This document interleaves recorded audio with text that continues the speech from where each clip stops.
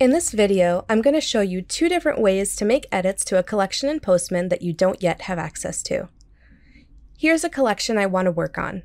It's in a public workspace, which means that I can view it, but this lock icon tells me that I can't edit it directly.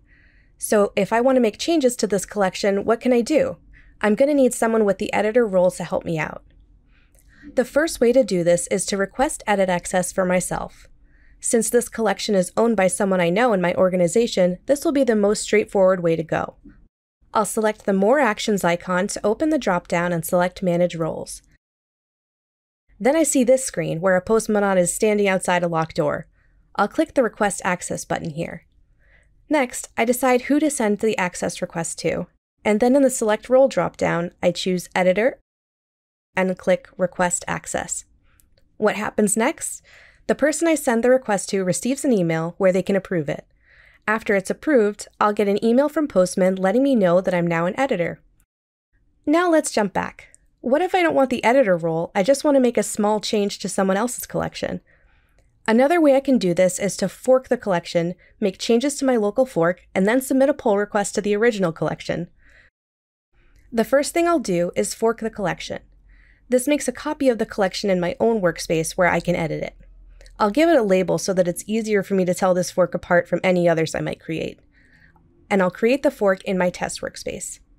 I'll need to use a public workspace so that my reviewers will be able to review the pull request. I can make any changes I want to my fork. Here, I'll change the name of the request to something I think is more clear. Now I'm ready to create my pull request. I'll go up to the collection, select the More Actions icon, and then from the drop-down I'll select Create Pull Request. In the Changes tab, I can see my updates. I'll go back to the Overview tab where I can choose who I want to review my pull request. This can be anyone who has editor access to the collection. Now I'm ready to click Create Pull Request. Postman will send an email to everyone I listed as a reviewer.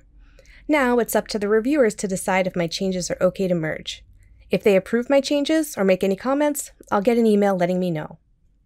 So those are two ways you can make changes to an element in Postman when you don't already have access. This example used a collection, but you can follow the same process when you need to request access to an API, environment, mock server, or monitor.